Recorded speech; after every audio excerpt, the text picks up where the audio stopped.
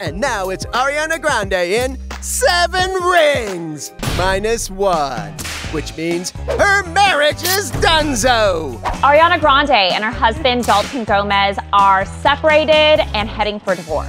She was noticeably at Wimbledon, and she was sitting next to her co-star Jonathan Bailey and also Andrew Garfield and Tom Hiddleston. But you know what wasn't there? A win for Djokovic? Tennis burn? Her wedding ring. Oh, right, that too. And now we know why. They've been separated since January, and they tried like a reconciliation a few months ago for a couple of weeks. Didn't work. The marriage is kaput. They had gotten married in 2021. She's been filming Wicked since December and has been away from home, so they really haven't been able to see each other, and things are on ice. Actually, there have been issues even before she left to film Wicked, we're told.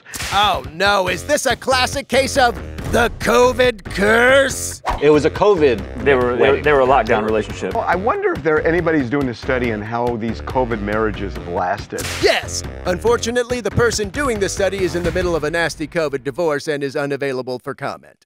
But the big question here is... where's Pete Davidson in all this? You think Pete D gonna slip in? She's not gonna circle back around to Pete. I hope they do. He doesn't circle back, he lassos back.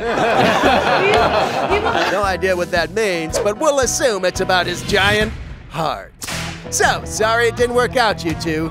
You'll have to tongue new people in public now.